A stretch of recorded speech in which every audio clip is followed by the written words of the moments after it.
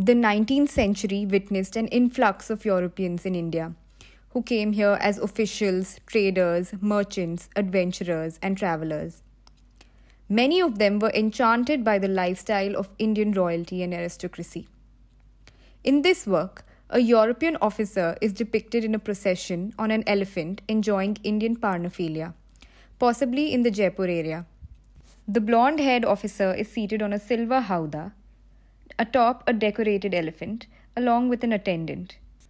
The mahout is carrying the Pancharanga flag of Jaipur.